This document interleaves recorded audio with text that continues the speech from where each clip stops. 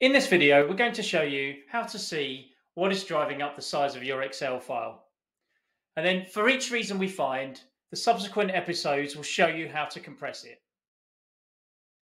There are 5 main reasons why Excel files explode in size: images, large worksheets, pivotCache data, embedded objects, and external links.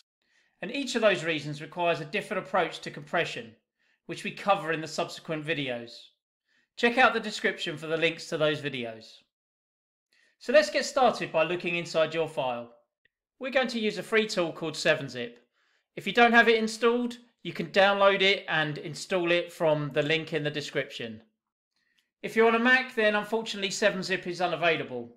However, check out the blog linked to in the description below for an alternative way to achieve the same thing on a Mac. So here are some of my large Excel files. And what I need to do is just right click, and I'm looking for the 7-Zip option, Open Archive. So once I open the archive, I can see inside the Excel file, which is actually a type of zip file. In the Excel file, there's one main folder where most of the content resides, and that is called Excel. So we're going to double click to go in there.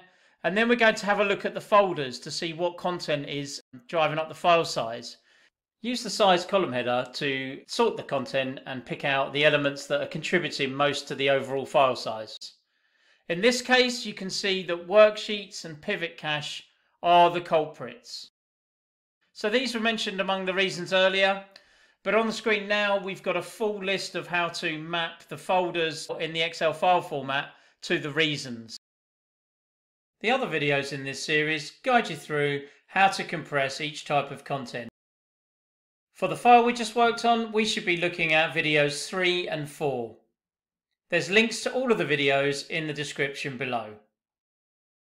So let's try this again on another file. I'm going to right click the file, go to 7-Zip, Open Archive, and then dive into the Excel folder. And for this file, you can see that embeddings is the problem. So now we should watch episode number 5, how to compress embedded objects in Excel. You may not know, but you can actually use this same method for PowerPoint and Word files. To help you out, we've written some guides which are linked to in the description below. Please write in the comments if you found this useful, or if we've missed anything that could be of use to others. Thanks for watching. See you on the next video.